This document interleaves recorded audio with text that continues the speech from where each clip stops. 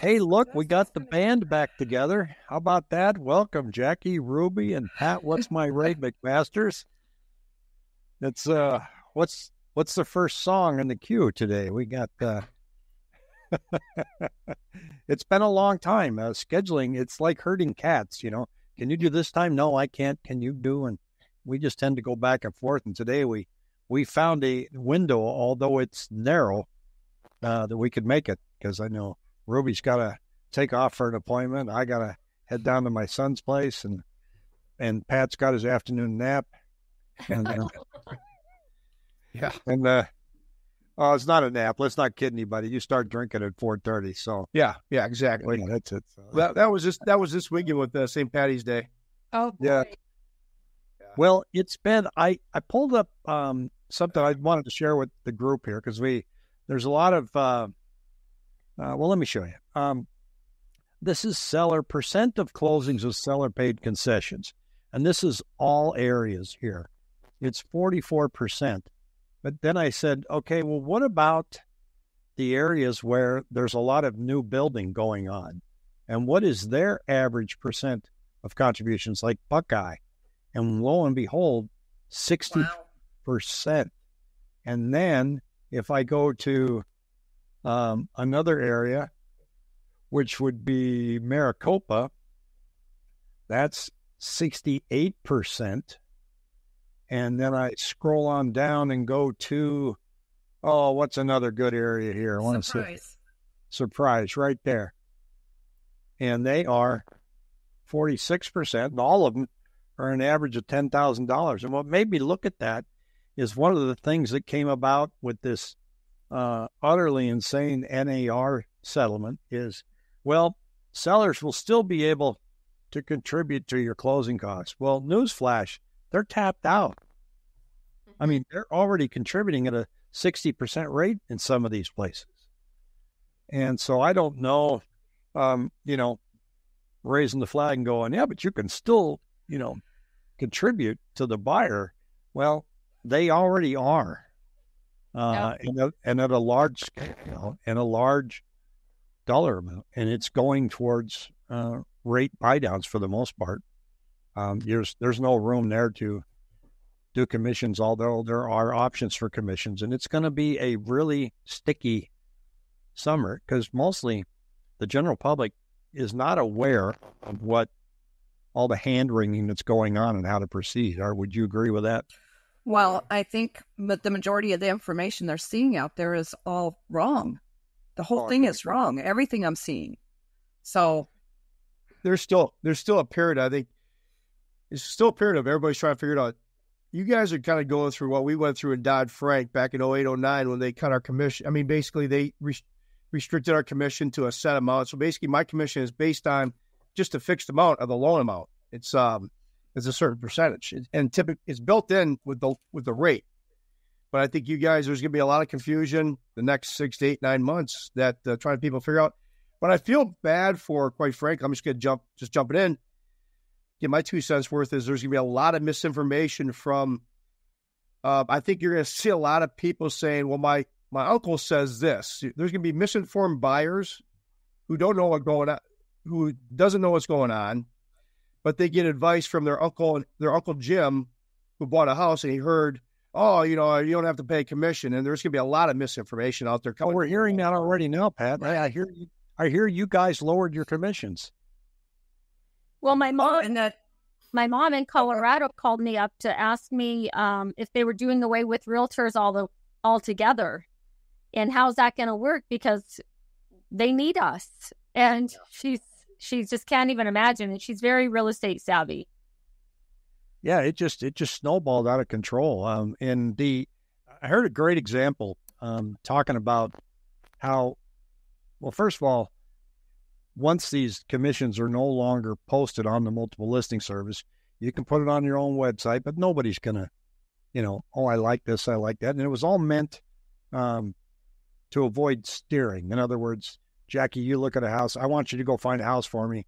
And you start looking at houses, and you find one that's only offered 1%. You're going to say, I'm not showing it to Rick. They're not paying enough. But we never did that. But unfortunately, there were a lot of agents that did do that. Well, but here's the deal, though. Most of the steering was done by buyers. They've got so much access to information. They're telling us what they want to look at. Right. Irregardless of the buyer commission, because they didn't see it. Now, a couple of years ago, they came out and said, okay, we want buyers to see the buyer agent commission on public-facing websites. And that was one of the best things they ever did. Now they're going to reverse. Right. And I'm a big believer on disclosure and transparency. Ruby and I always tell people we're the most transparent agents you could ever meet. I thought that was a great thing when they showed it on there.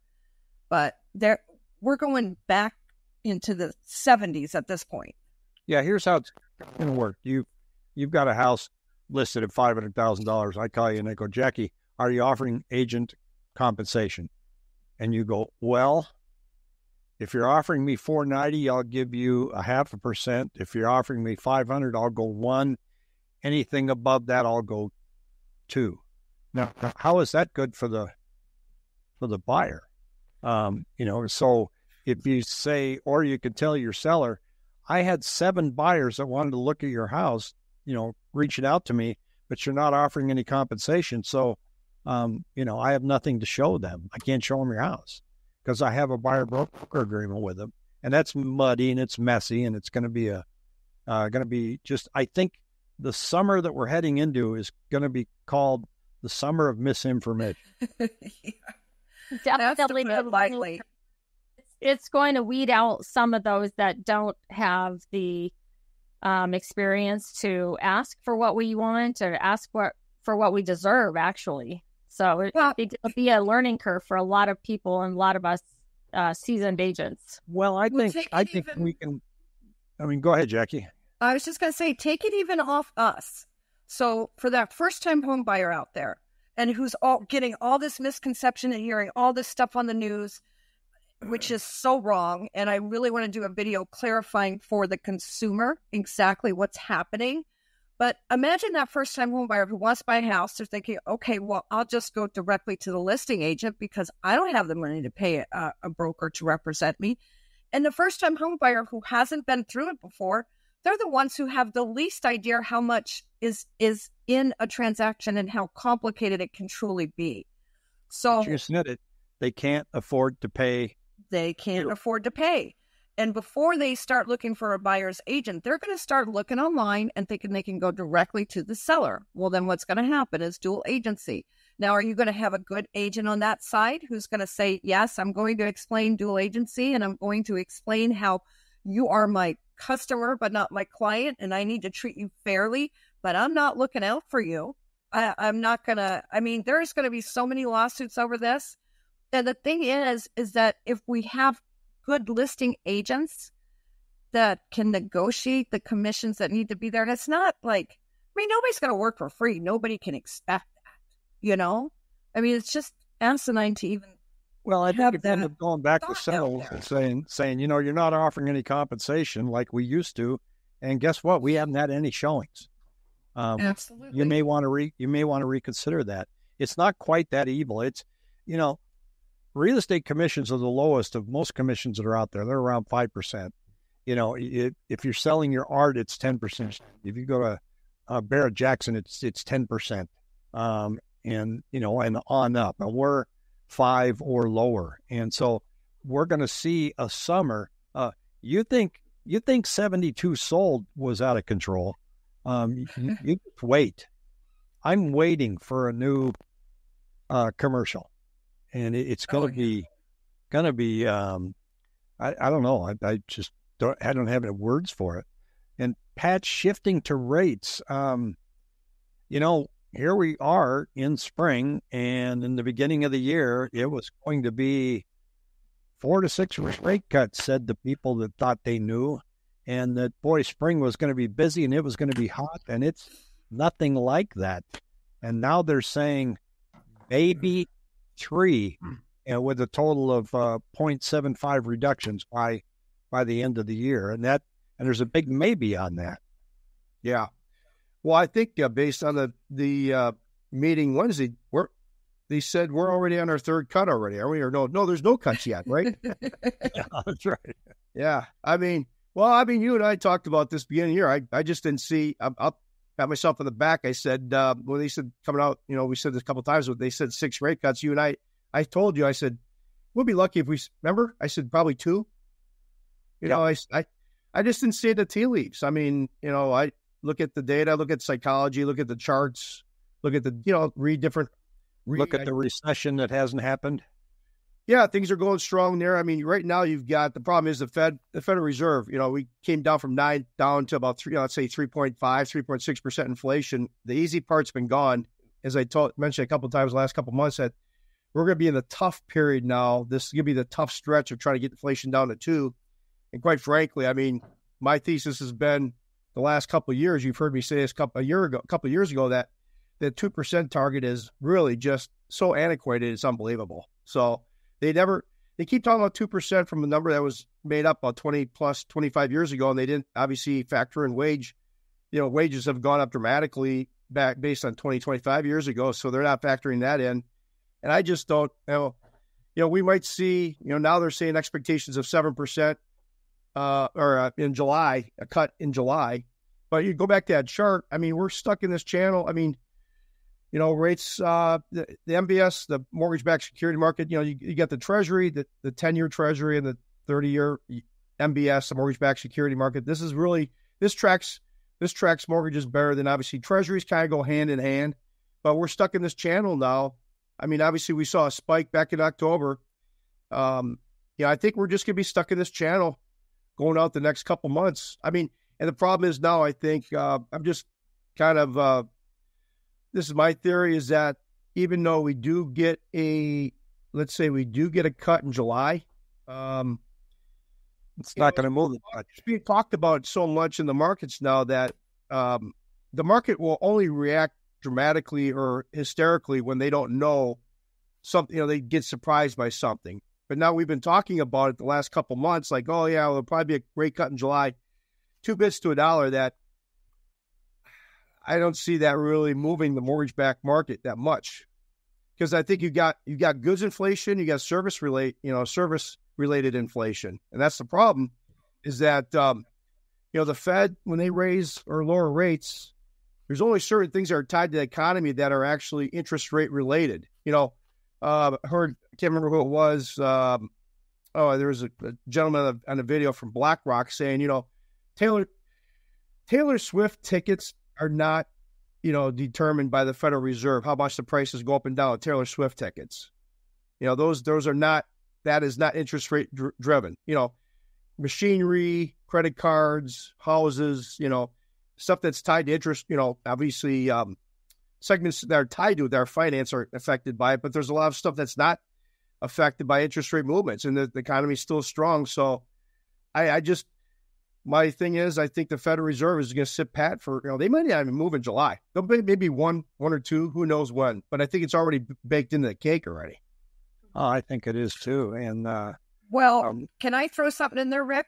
So here's one of the things I think too, and just doing some research lately. And I know a lot of people say election years have nothing to do with it, but for some reason, I think it will this time. Because actually, when you look back, it is the spending that's going on right now is going, I think we've been bordering a recession for the last 2 years, but they're purposely keeping us out of it. I think once we go through the election process, I think the government's going to keep spending like crazy right now. And then they're going to pull back once we get through the election. And I think after we get through an election, I'm predicting we'll go into a recession then. Well, I think just from what I've researched about every other election year. There's a difference between spending and Fed monetary policy. And I don't believe that the Fed monetary policy has anything to do with who's president, who's not going to be president. I mean, Chairman Powell, he's already worth $20 million. He doesn't need the job. So he doesn't care.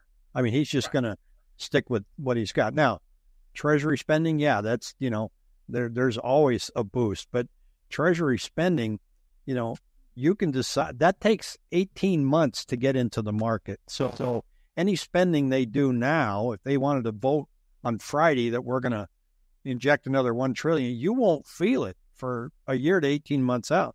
That's not going to help anybody in an election if that's one of their goals. But I think we are propped up. This is Rick, the economist, guessing. We've never come out of a major pandemic before, and we've spent money we didn't need to, and it's still percolating out there. And then we just don't know how to land this ship.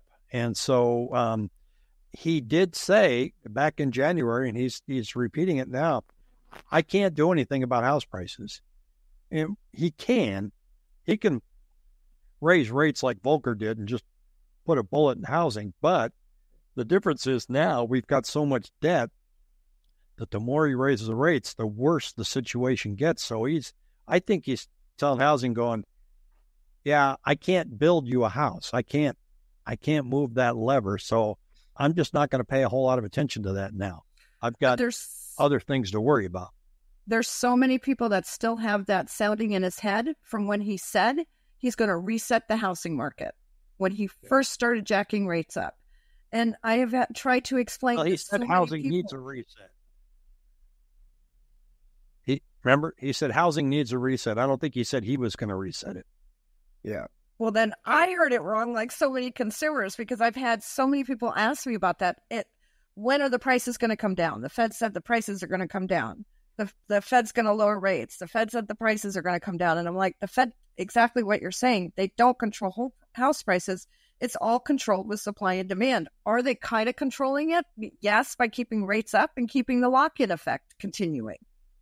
Well, the problem is with the if they lower rates, it comes down to pure supply demand. I mean, we just do not have enough supply, because even if they do lower rates, for every seller, that seller is going to be a buyer of another house. So that basically that washes out that transaction from a new house coming on the market. Joe Smith sells that house to buy another one. He doesn't sell that house and goes on a boat on the Caribbean for the rest of his life. He has to get something. Right. So that bottom line is people are just walking away from they're just missing the whole picture. No, I mean, it's just pure supply demand equation. And we just don't have enough supply based on the demographics of the people that are 28, 29 to 35, 36 years old that are trying to the household formation. And that we're going to be stuck in this thing, I think, for several years until they lower, they loosen up regulations, housing. I don't know how they could do it, but this is a long-term thing. That's zoning regulations. Zoning, yeah. Capital gains.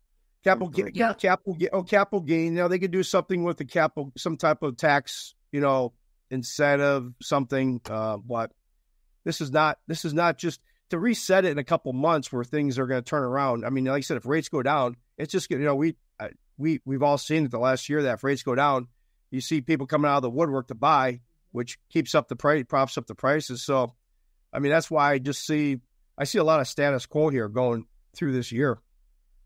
Well, Ruby, Pat helped one of your first-time home buyers get into a house with the new program. Can you tell us about that a little bit? Well, it's actually Jackie and I's client, but he needed seller concessions, and Pat has a program that depending on the zip code that you live currently in, it may or may not qualify you for a certain percentage or dollar amount up to $10,000 plus $1,000 towards closing costs. What's that other $1,000 for? It's $10,000 for the closing costs down payment, $500 for appraisal, and $500 for home warranty. And basically, you have to live in a certain area, but you can buy anywhere. And there's what the great thing is with this program, there's no income limitations, because typically a lot of these grants have, you can only make up to say $80,000 or $75,000. This has no, but it's with one specific lender. It's a Fannie Mae Home Ready program. There's varying lenders have varying amounts that they're giving. Like there's one lender that's giving $5,000, but I have this one specific lender that I'm using for our client. That gives up to $10,000. It's one specific lender that you have to have a 680 FICO or higher. They take people with pretty solid credit backgrounds. If you're a little bit off, there's other lenders that are giving less amount, but there's one specific lender, and basically it allowed us to beat out 5 or 6 other offers. Because Well, in the price point he's at, up to 400,000, maybe 405, right? Yeah.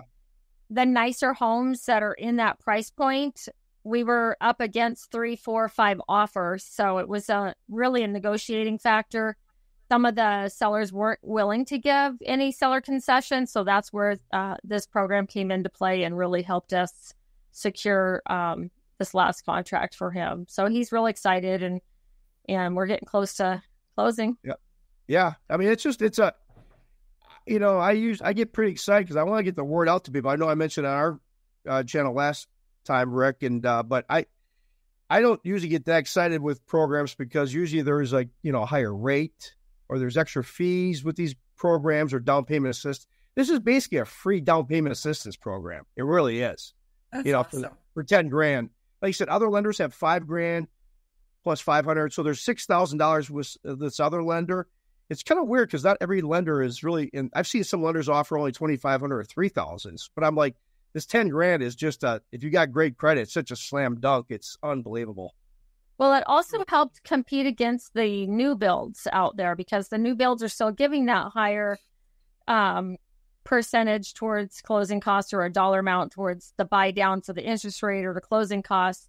And I did show him a few new builds, but then, he was having to factor in redoing, doing the backyard. It's going to be dirt. He's got to come up with some sort of design. He's got to have money out of pocket for that.